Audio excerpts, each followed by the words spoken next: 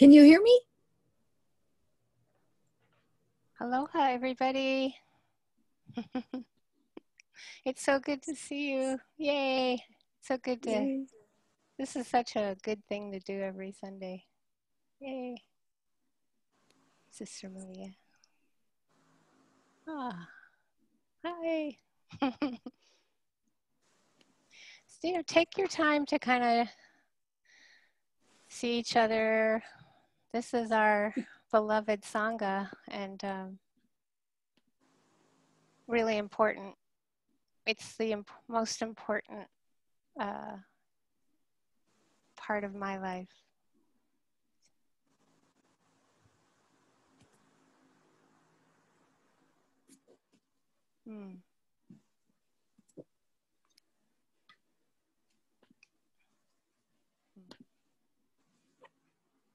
So I hope you all are well, had a good week.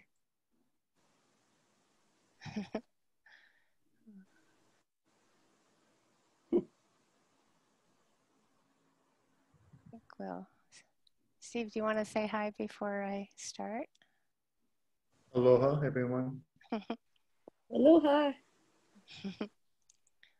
And Amanda is helping us today. Thank you, Amanda. Hi, everyone. From south of Portland.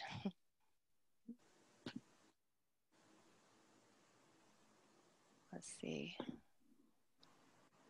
It's so good to see you, Michele. For me, I think I saw you so long ago, and living on this part of the island, I don't get there. Well, good to we're not even, where are you? Maybe I'll be back. Oh, here. Leslie. Hi. Yeah, hi, Leslie. Good to see you. Okay, so sitting together feels so important, and just asking you to notice your sitting posture. Let the attention just kind of gently settle inside your body, the space around your body.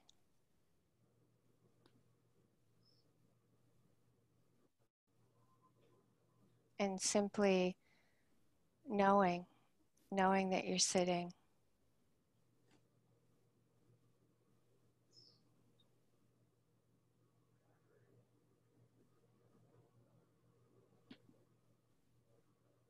The reminder to set an intention to bring a quiet abiding and carefulness, that kind of sacred care, gentleness, kindness to whatever appears, even to the resistance. If you're having resistance to anything, just to remember you can bring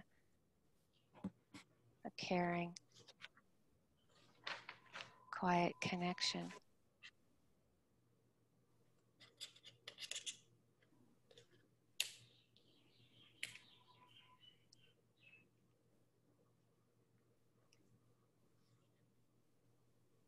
And we're going to start with remembrance, the fulfillment of remembrance.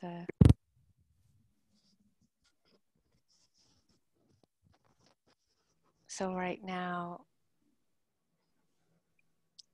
it's like you're remembering that hearing is happening all the time.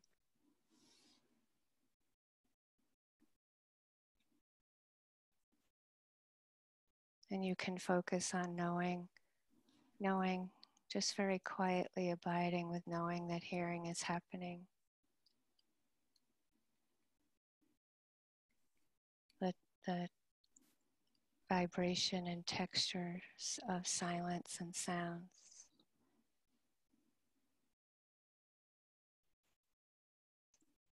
You can also remember to be careful of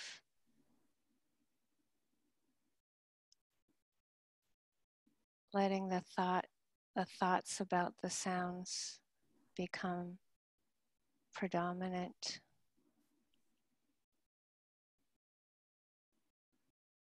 So giving the vibration and textures that are happening right in the moment, airtime, space, breathing room, so that the sounds are appearing directly through the ear door, not just through the thought process.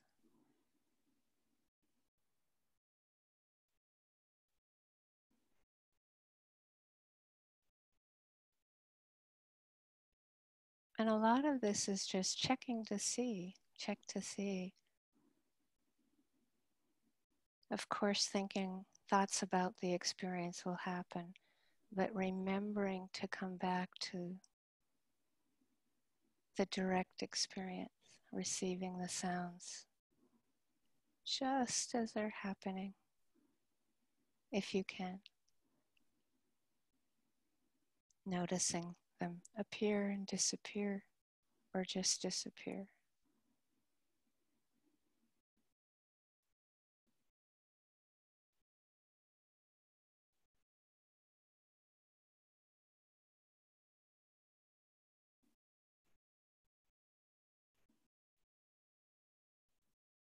Knowing, remembering that seeing is happening with our eyes closed.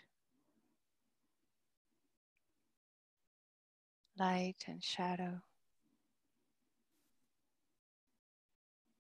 Knowing, seeing is happening.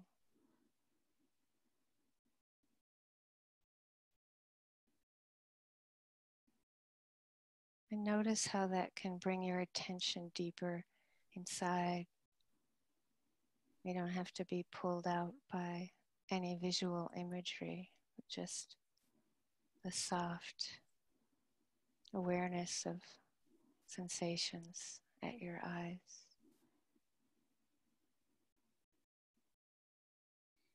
Sometimes there can be tightness there behind your eyes.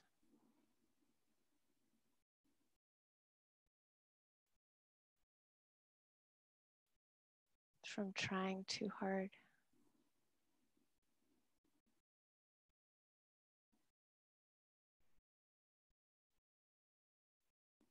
Knowing, smelling, tasting, remembering they're happening all the time.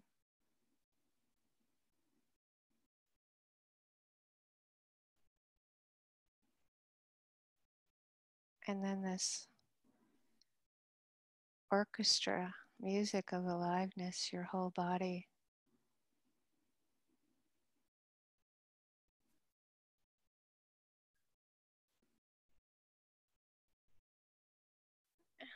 Seeing if you can notice that relief, at ease, of not trying to get anything or get rid of anything. Just letting your body sensations be just as they are. Pleasant, unpleasant, neutral.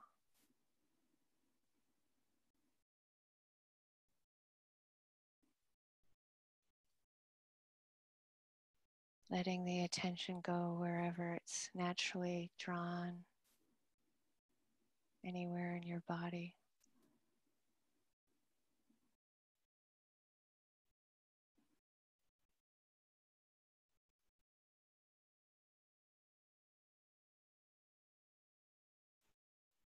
Textures, vibrations.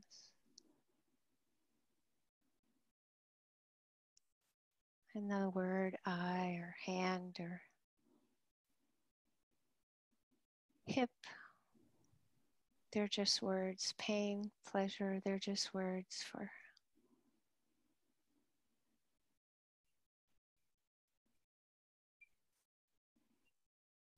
moment by moment, changing textures. Weather, it's like weather changing moment by moment.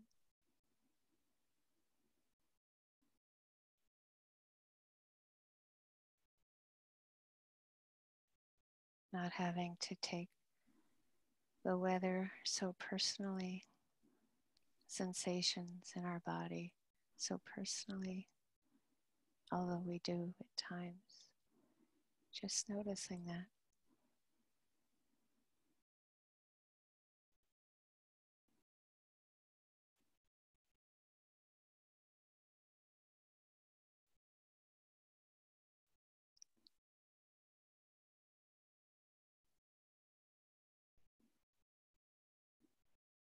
And at times during the sitting, of course, letting the attention settle in with your hands.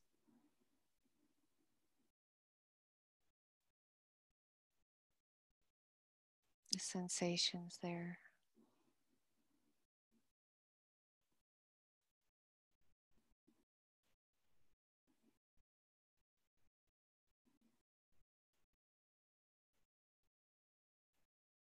And from there to the movement of the breath at your belly, abdomen. You can put your hand there at times, or hands, and just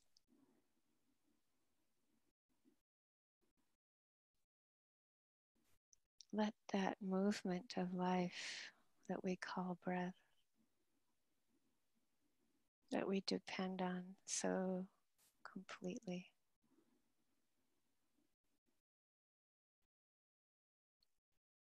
Notice it come and go just as it is. Receiving it, if you can, as it's happening, right with the movement.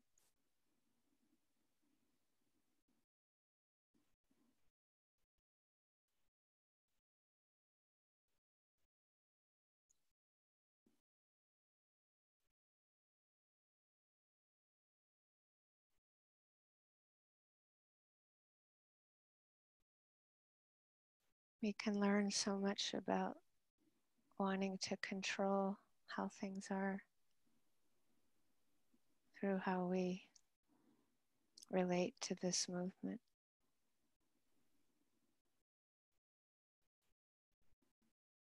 So just as with happiness or fear or compassion, anger, shame, doubt, sleepiness, boredom, sadness,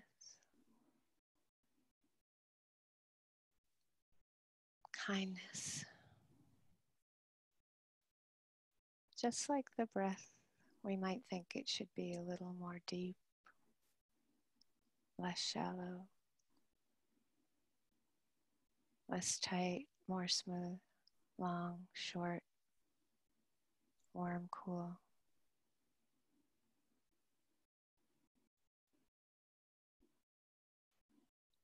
Rather than being interested in it just as it is.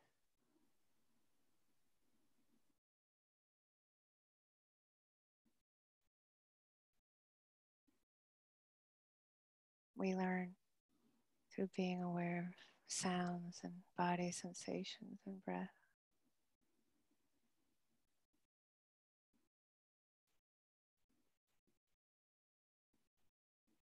This relationship of kindness, care, gentleness, connecting but not controlling.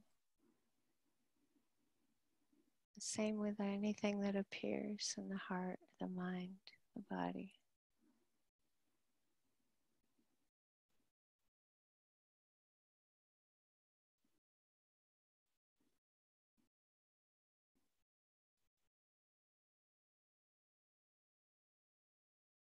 Feeling that deep relief. We don't have to be perfectionistic.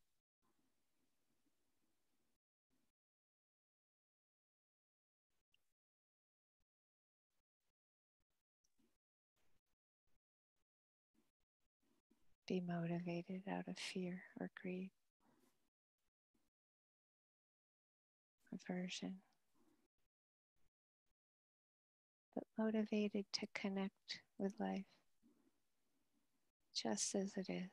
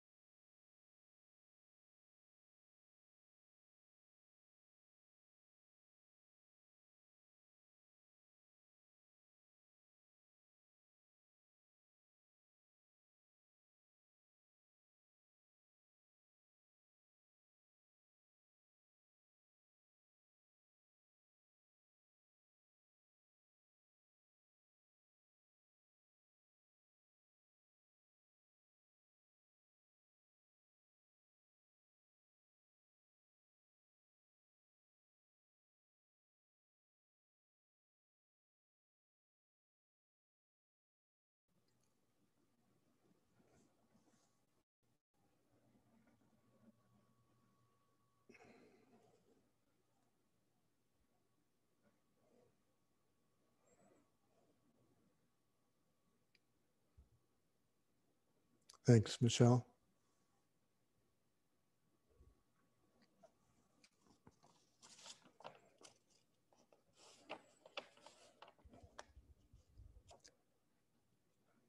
I've been thinking about uncertainty and reassurance. What is a protection? We've been taught various protection meditations, including the Brahma Viharas, mindfulness itself, of course. It seems we can use all of them in these days, in these times of uncertainty.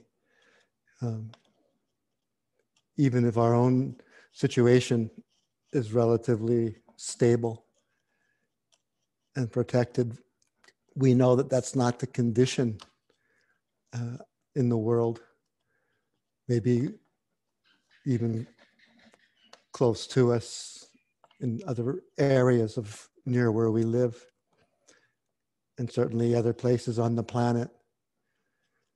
Their vulnerability to pretty radical uncertainty and lack of any kind of reassurance or protection.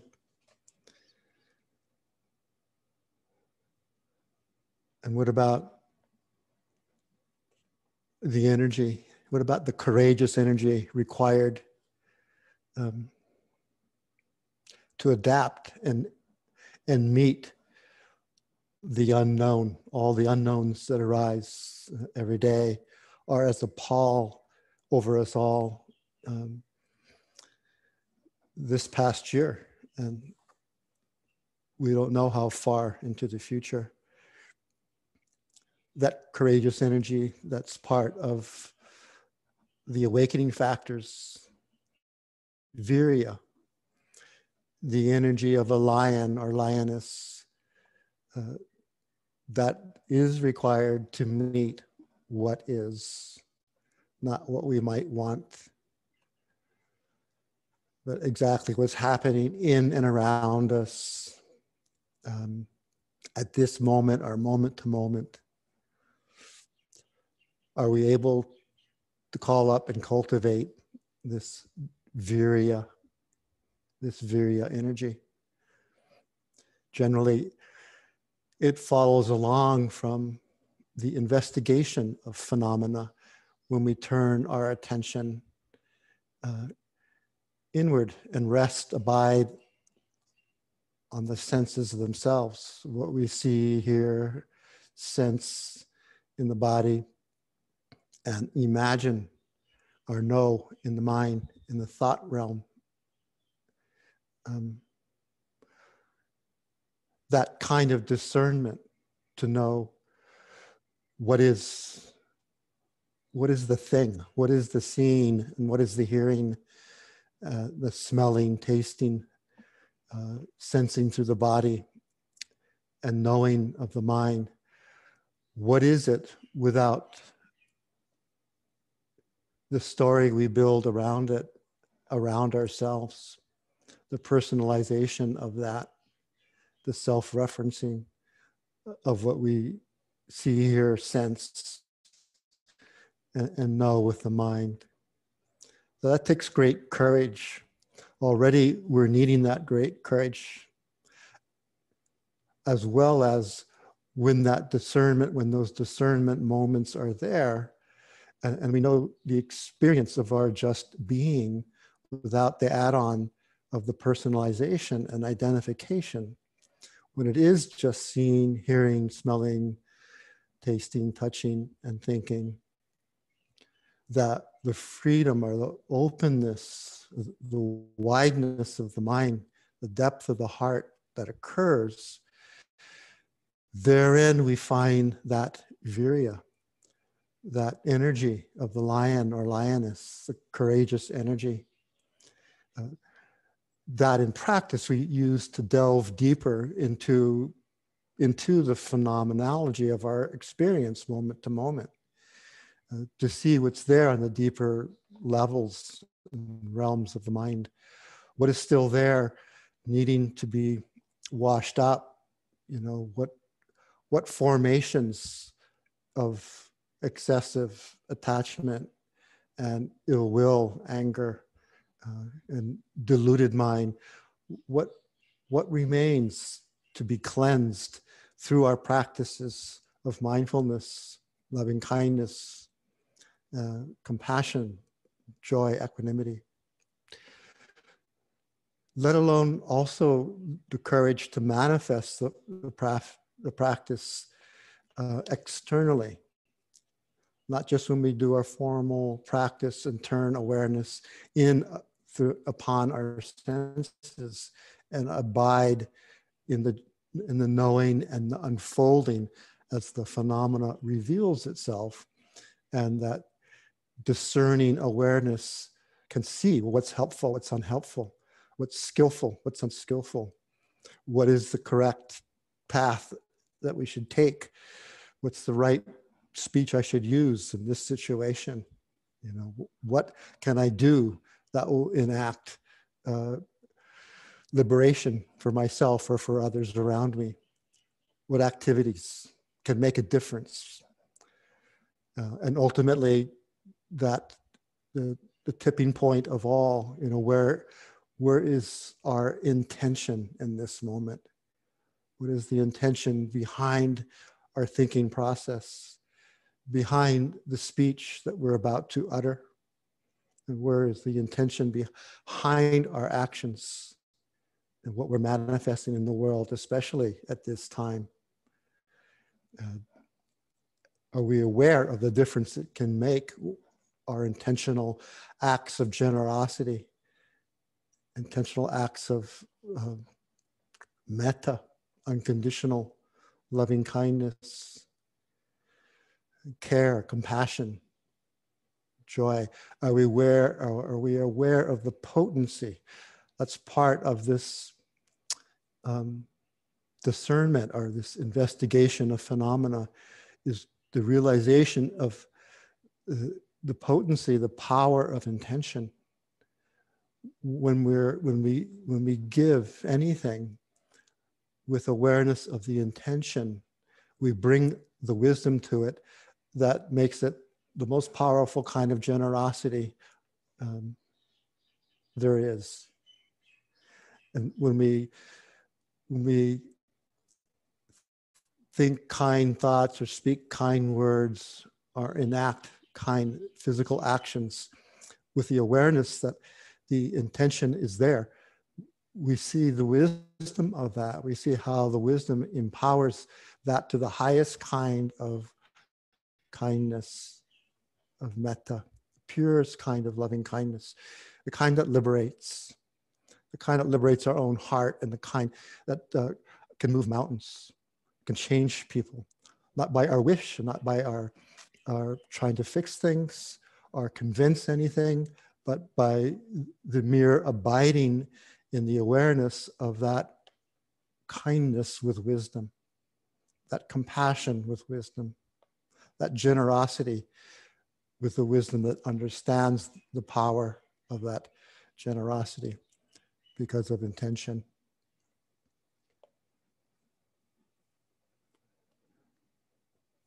Of course, we all feel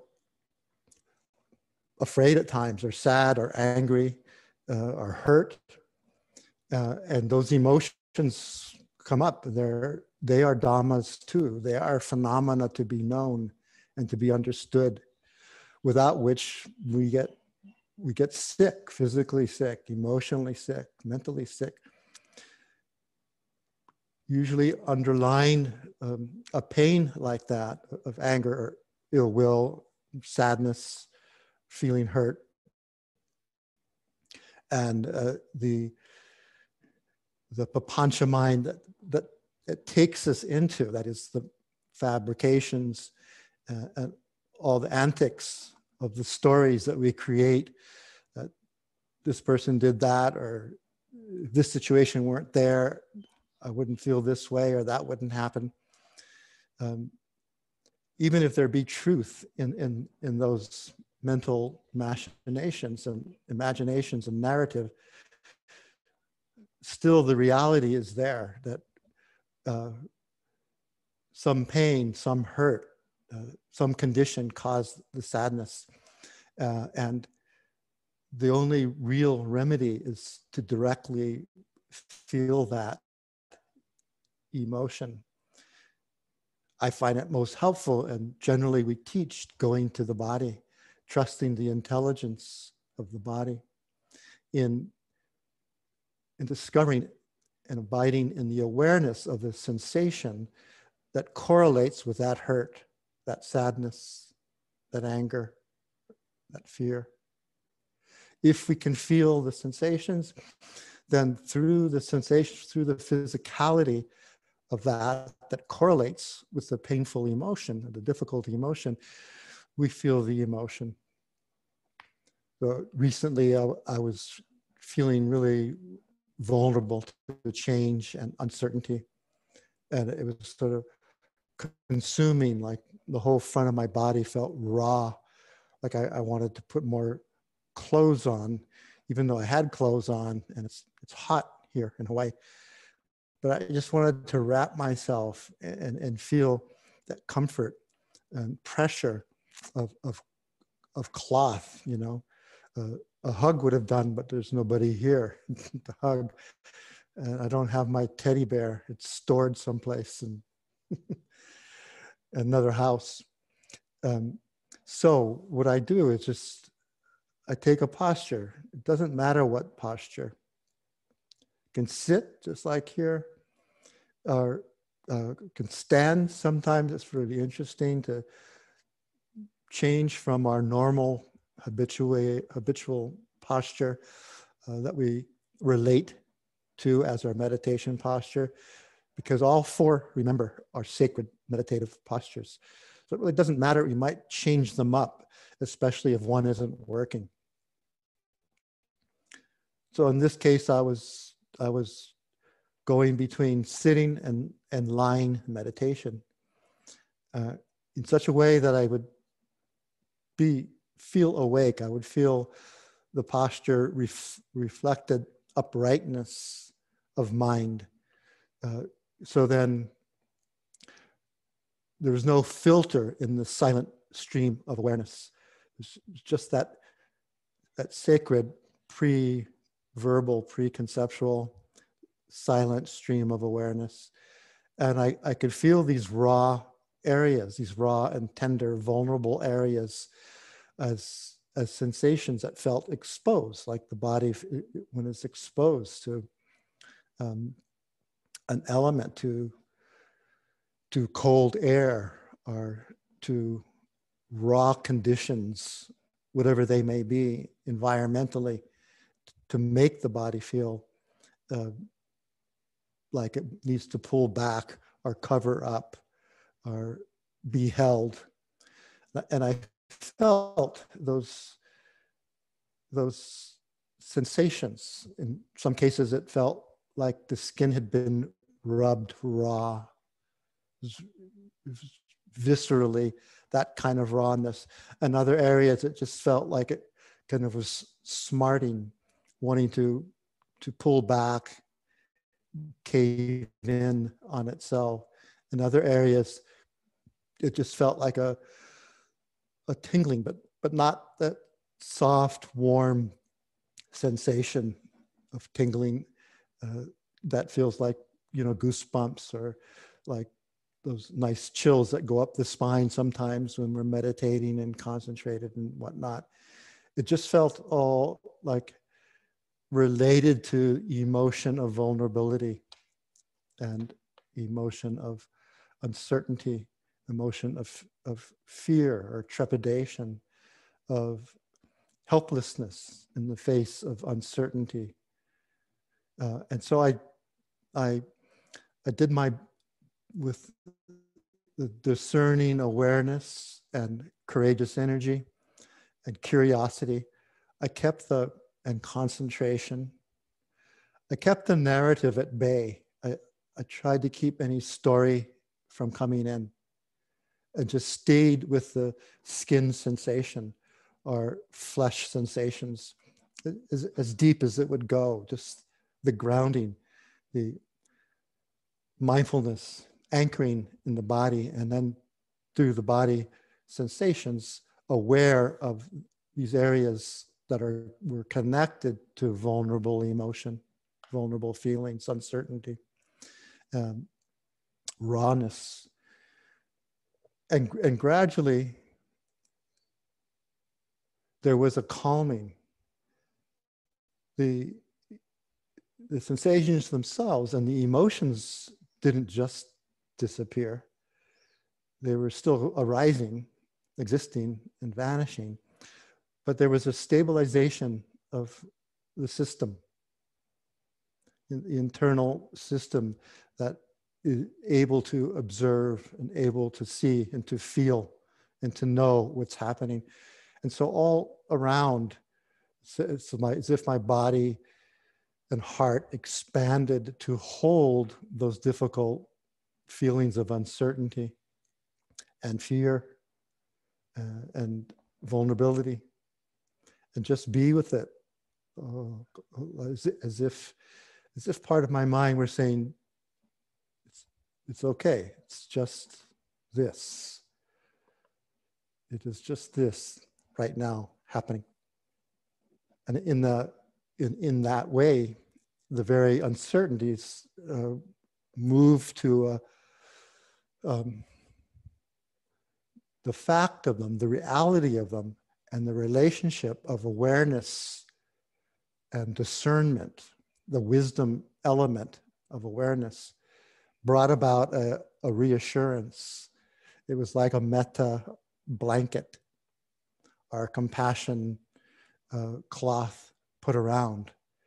I just felt reassured and felt more clearly the courage, that energy called courageous energy, to adapt and to meet exactly what's there.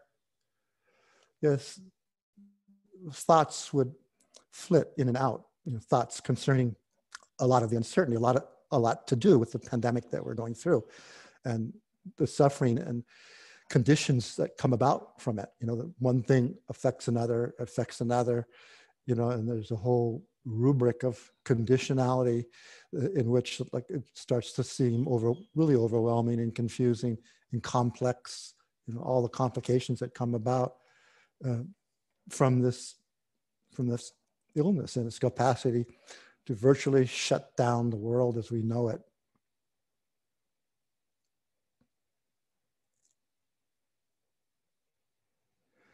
So I felt then that my protection in that moment was coming from a composure,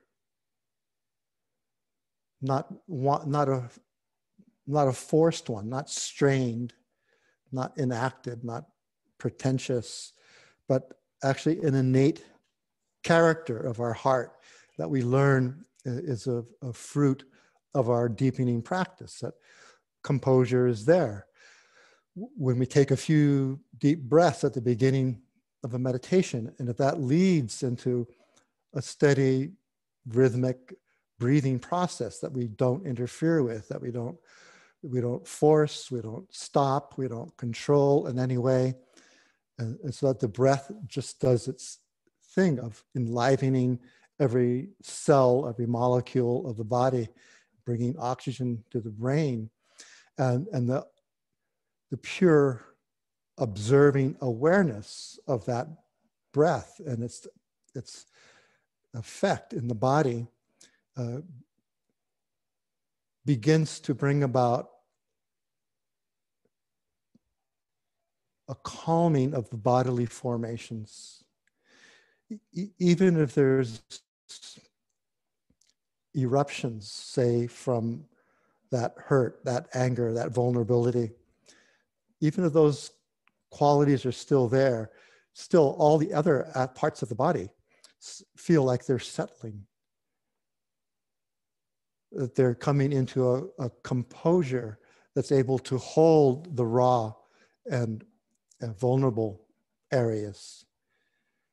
And then also with the mind, even more importantly, because the calming of mental formations is our strength and our resource for our whole system being able to hold what is without collapsing in on itself or losing its sense of composure, and then being even more vulnerable to difficult emotions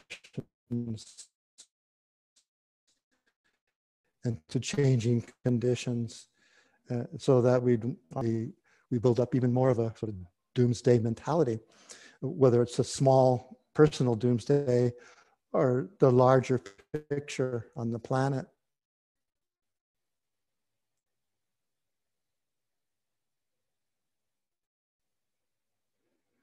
This characteristic of the heart, we don't have to construct it. It's something already there.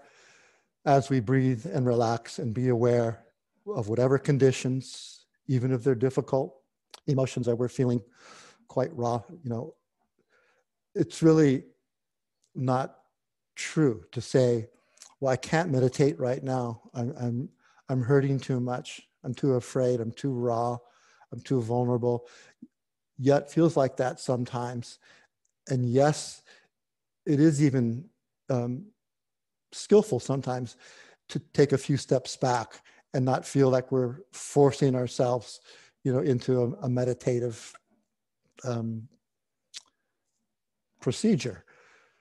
But eventually, if we follow that, if we do take a few steps back, if we do give room, however we do it, if we aikido the condition of that difficult emotion, say it's fear or vulnerability, and step back, look around, look in nature, drink some juice, do something, not feel that we have to meditate.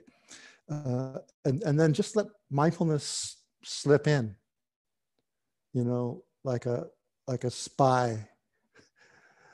Just let it slip in, just be inviting of that silent, non-harming quality of awareness that has no agenda, that doesn't want to fix anything or change anything.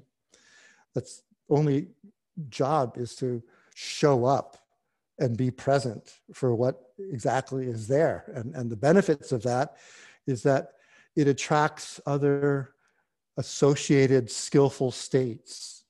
So it brings up the courage, it brings up the loving kindness and the caring compassion and the curiosity and the ever needed equanimity that starts to bring composure and calm mental and physical formations of the body. It just kind of sneaks in there because of our practice and because we're not fighting anything. We're sort of saying okay to whatever. Okay, I can't meditate. Okay, so I won't meditate. What now?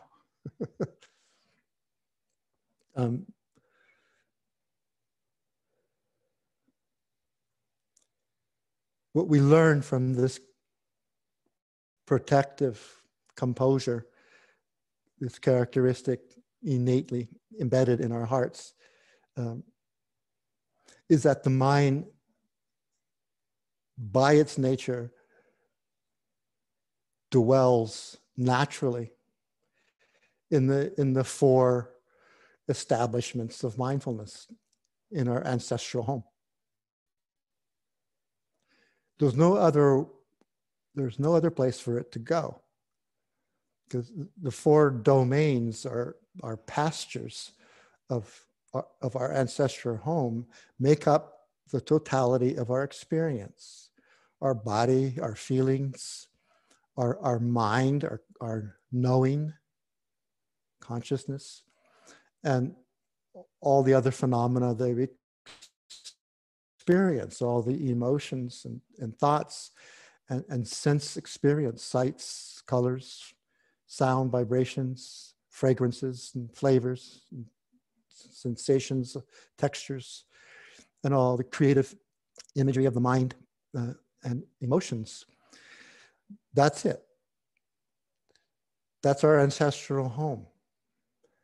And that's, the more we get to know it, the more we feel that innate positioned composure is indeed already there and already able to, all right, what can be felt now in the pasture of the body, bodily sensations, either in its form of posture or changing posture or movement or the elemental nature of earth characteristic, of textures, water characteristic of cohesion or fluidity, and fire characteristic of heat and warmth, coolness and cold, and the air characteristic of support, firmness, as well as movement, vibration, oscillation. There it is. That's all of what we call the body. And so if we set aside all the other papancha information about our body, our head, our hand, our feet, and so forth, then it is just this present time experience. The Buddha was asked a question by his cousin and his attendant the last 25 years of his life, Ananda. And the Buddha, often called the Tathagata. Tathagata means thus gone,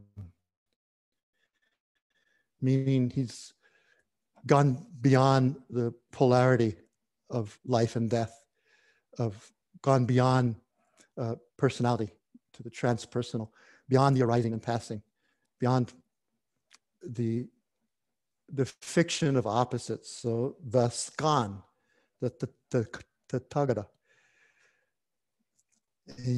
Ananda asked a question about what he experiences, and the Buddha responded, well, feelings are known as they arise, and feelings are known as they are present,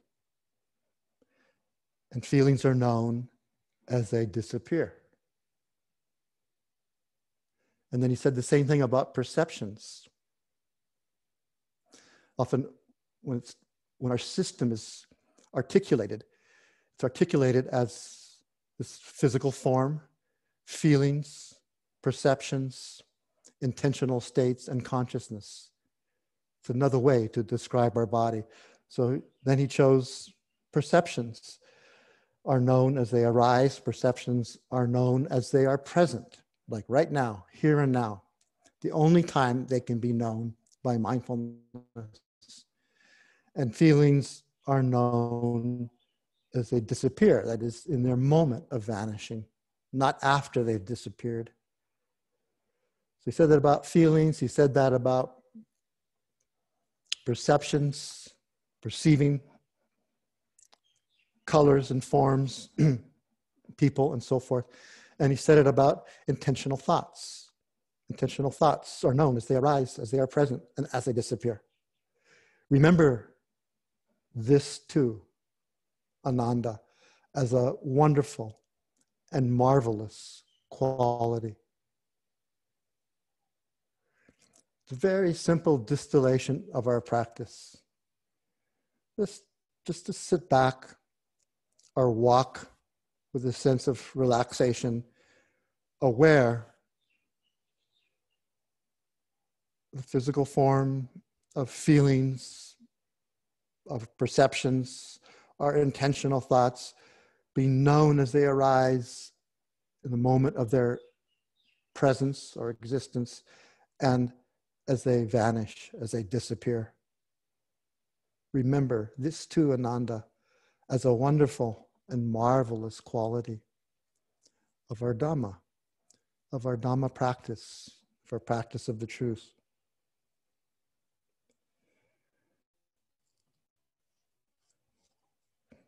I spoke once before of Gautama, the Buddha to be in his young years in the palace, and how Channa, the charioteer, would take him out, and how he came across the four great events of seeing someone aging, someone ill, someone dead, and then an ascetic, more peaceful than peace itself, and how that motivated Gautama to the great renunciation. And it was Channa, the charioteer, who took him with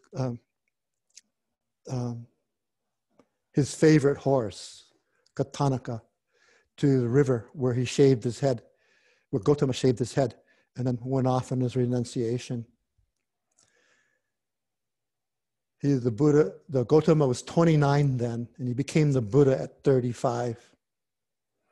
And Channa, at that time, ordained when the Buddha came back to his home and met his father, and his mother-in-law ordained, and his son ordained.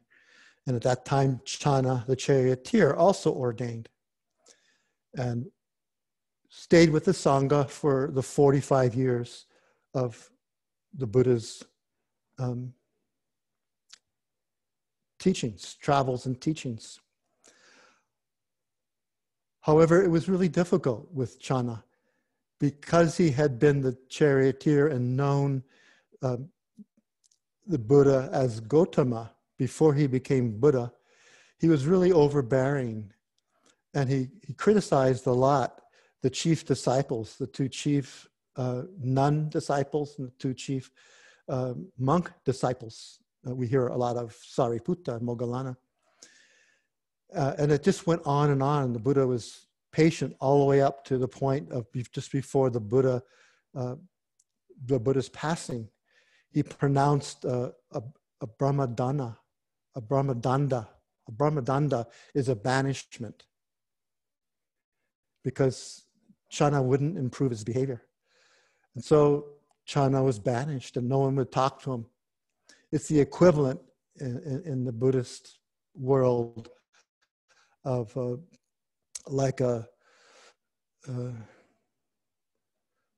like being killed. You just stop talking to a Sangha person. And it's the same as if they were, hung or shot or put in the electric chair or whatever. It's equivalent. So that eventually there's nothing for Channa to do, and he went off on his own for a long time. Eventually, Ananda, the attendant of the Buddha, who then was fully awakened, went to visit Channa and talked him into coming back into the fold and gave him instructions for practice. And Channa, it was like a stone moved away from his heart, and he had a change of heart, and he did practice, and he did become fully enlightened, fully awakened.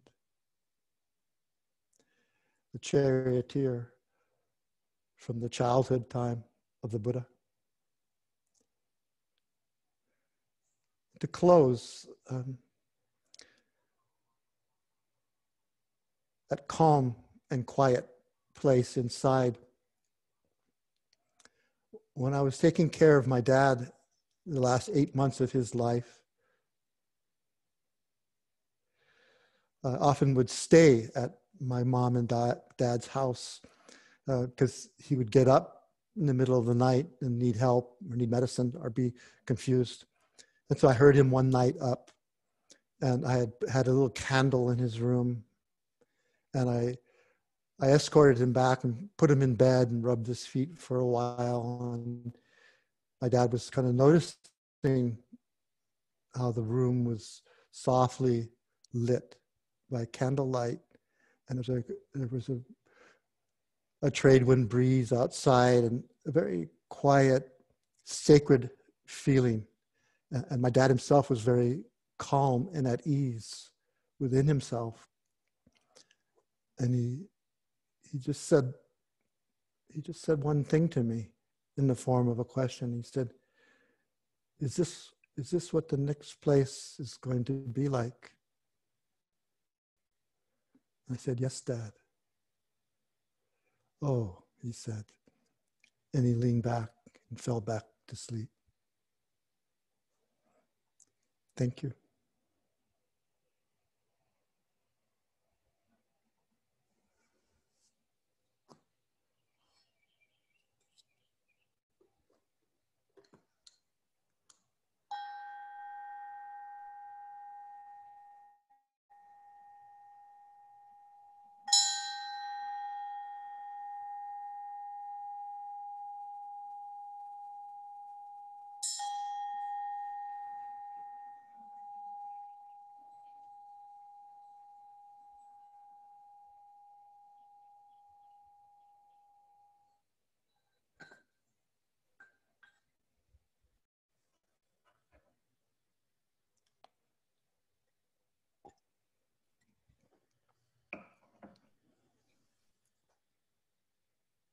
Thank you, Steve.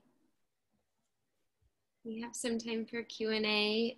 If you have a question, if you go to the participants button, I think, is where the hand raise is, and I can help you unmute your microphone.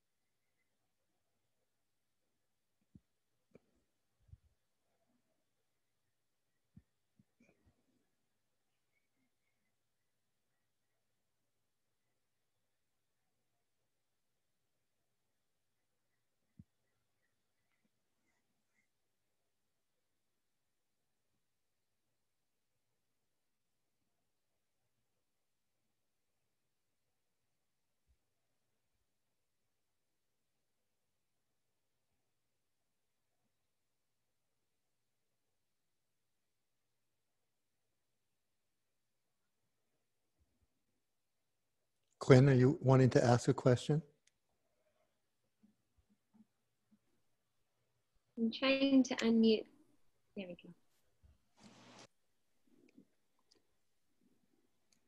go. Can you hear me? Yes. Steve, the word that you use, uncertainty, is probably the aptest word for our time now.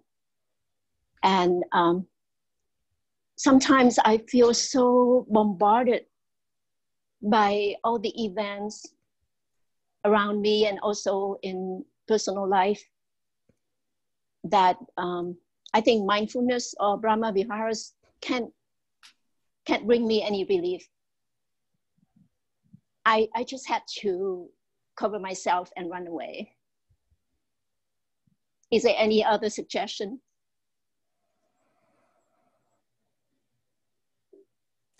I'm wondering, in your life as a physician, how many times you're up against uncertainty with a patient who sometimes you didn't know what the outcome would be.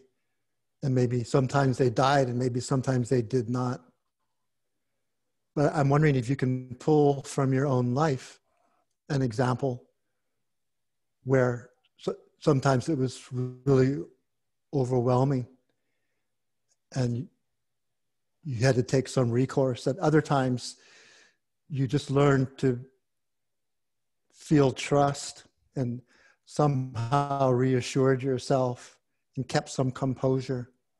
And they actually did not die, survived. I'm just wondering from your own life.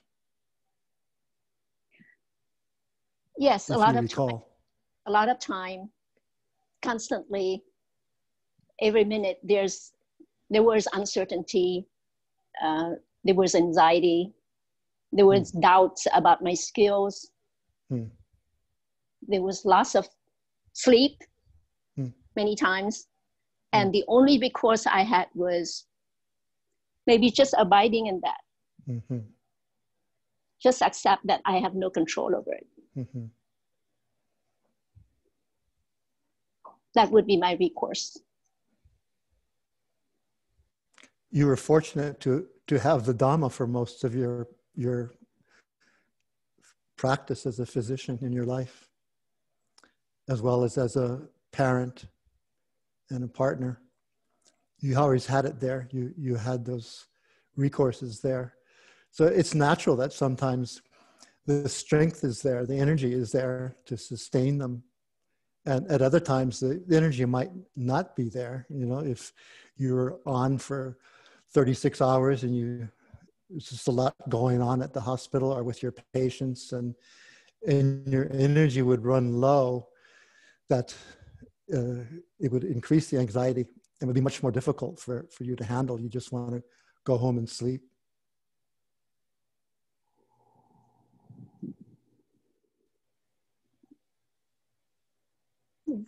Yeah, I feel the same way these days. Yeah. Oh, can you speak up, Michele, or put your thing up? Yeah, sorry. My microphone. I think sometimes it's more that we're not applying that acceptance to what's happening in the moment, you know, so that unconditional acceptance, if we're feeling like we can't handle it anymore, that turning that acceptance to not being able to handle accepting it anymore, I think sometimes we forget that part, that the equanimity, that strength includes feeling like we don't have any more strength. And I do think that that's kind of like one could anticipate some years ago that we would be here at this time. It's like you could anticipate from all the causes and conditions that we would actually be here at this point in time where there'd be times when we wouldn't feel like we had the spiritual strength to go on. That's how you develop more strength, is by facing that you don't have any more, and that it's okay, and that it's okay to get under the covers and pull the covers over.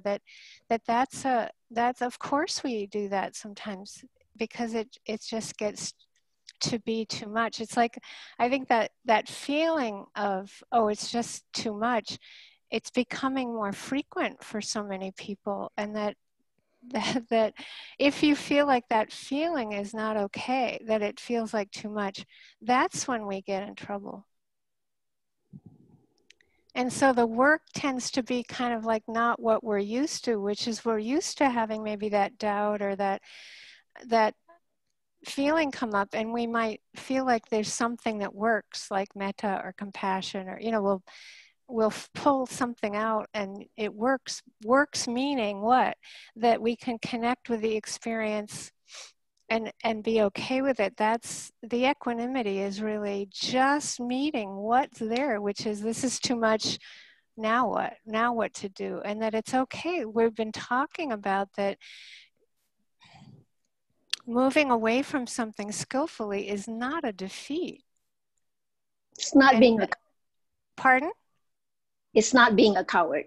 No, and that's the conditioning. The conditioning for us is to think that that's cowardice versus courage. It's courage. It takes great strength to do that with awareness. Yeah, because it's like it's humbling. We don't like being that humbled, that we hit a place where we actually can't do it. It's like, whoa. And it's so good, because that's the ultimate loss of control, right? That, okay, surrender, time for a break, you know, it's like rest. Rest brings energy to have courage again, and to not have the courageous energy is part of the cycle of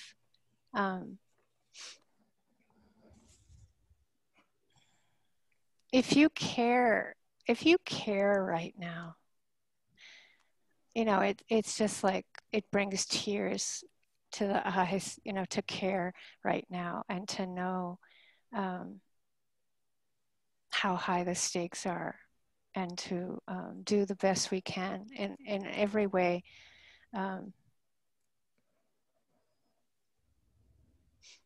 To be helpful and to take care of everything in ourselves. It's like, this is a great time to be practicing, as we keep saying. There's nothing like it. Thank you. It's a good question. Yeah. Kay, do you have a question? Leslie? Kay. Oh, Kay had sorry, his hand up. Kay. Yeah, okay, Kay. Yeah. Yeah, hi.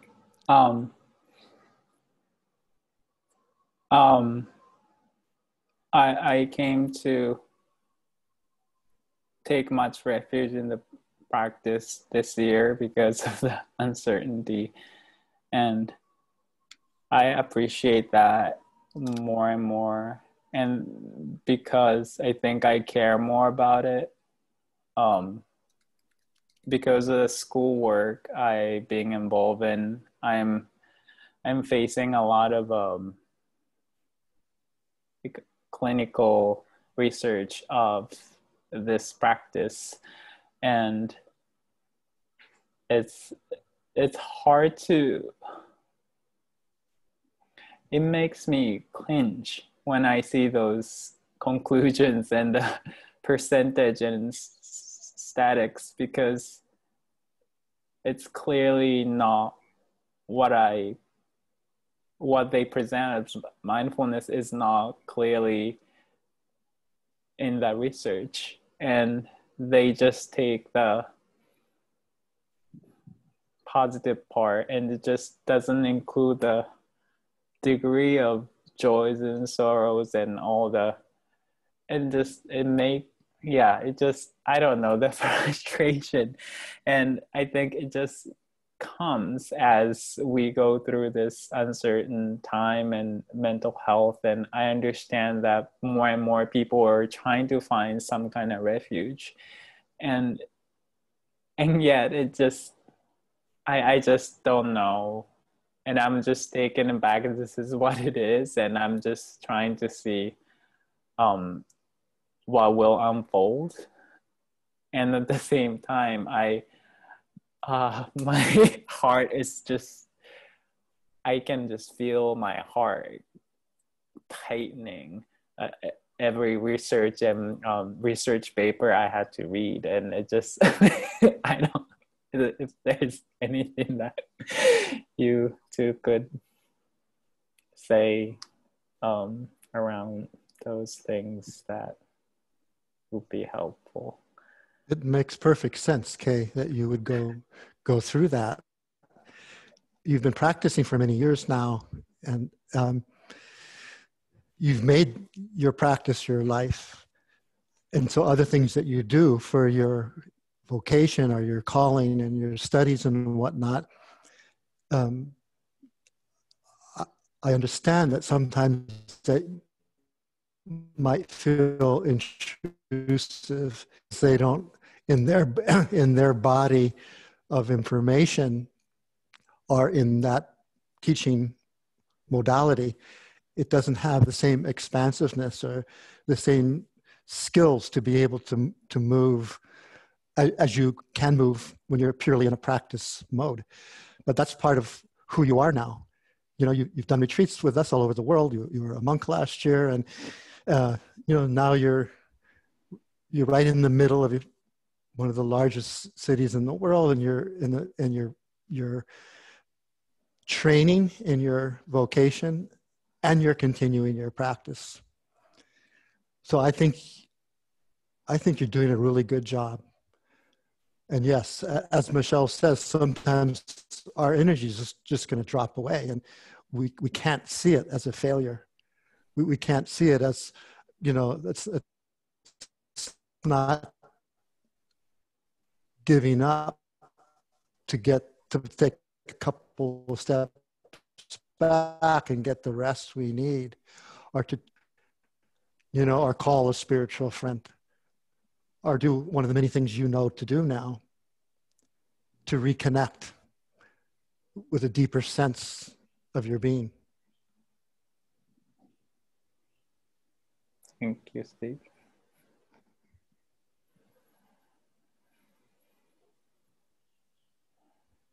Some of this is trusting your own wisdom, okay, right? Like, and that the aversion is it's really seeing it as a disagreement, that it's okay to disagree and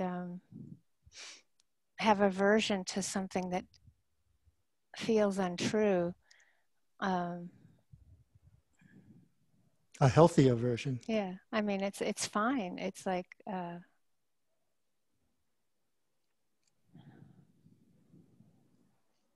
really understanding that we're not trying to get rid of pain.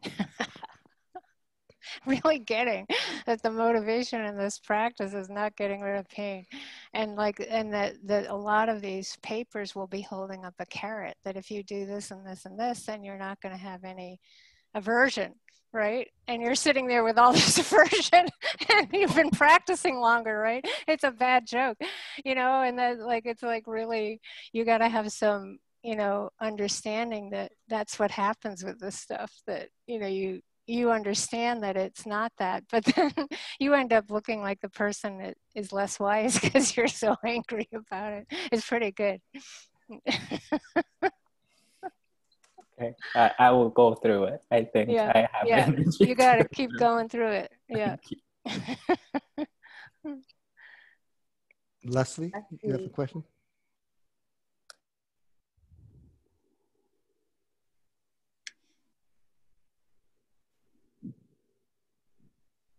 Can you hear me now? Yes. Yeah. Okay. Well, this is wonderful for me to hear you all.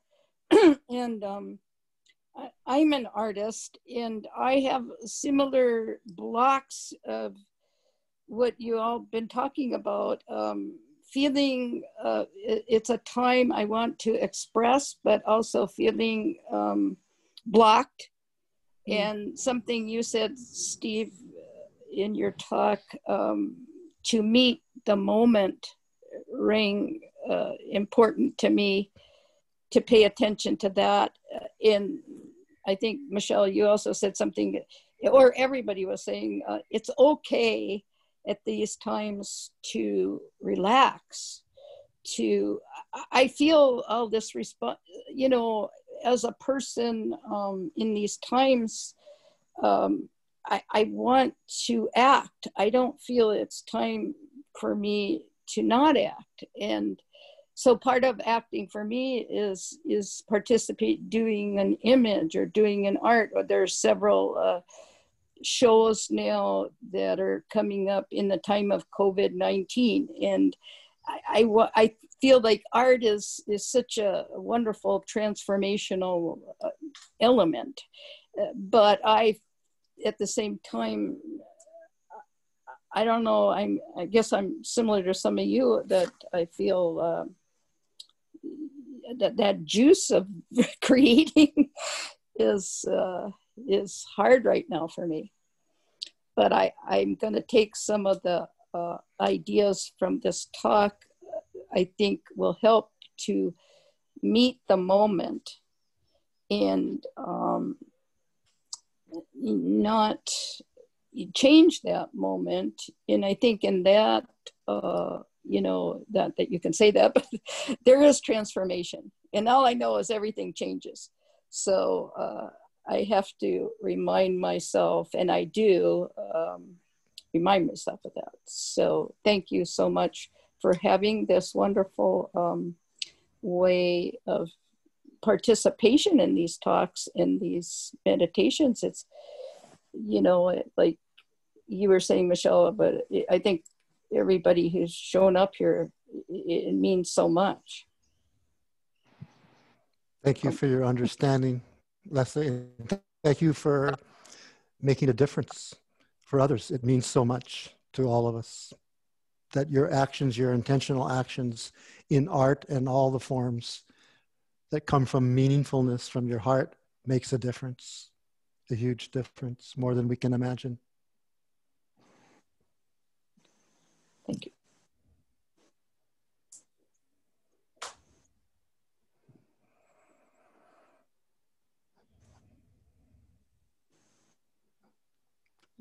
If there's no more questions, let's take this and make a difference. Take it into our homes, into our lives, our communities.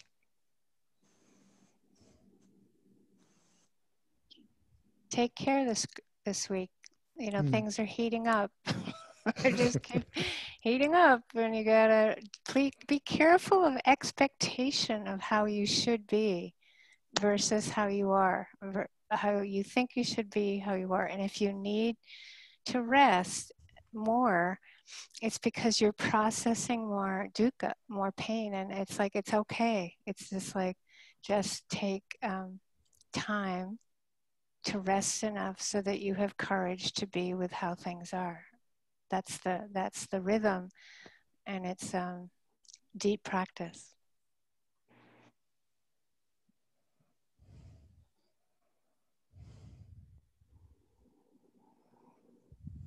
And all the dukkha, it's because you care that it's so hard. Keep remembering it's because you care.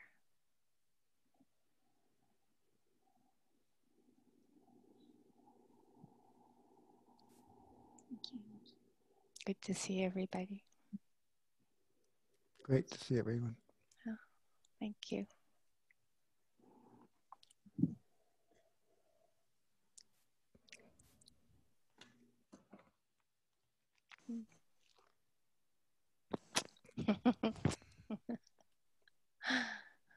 Kathy.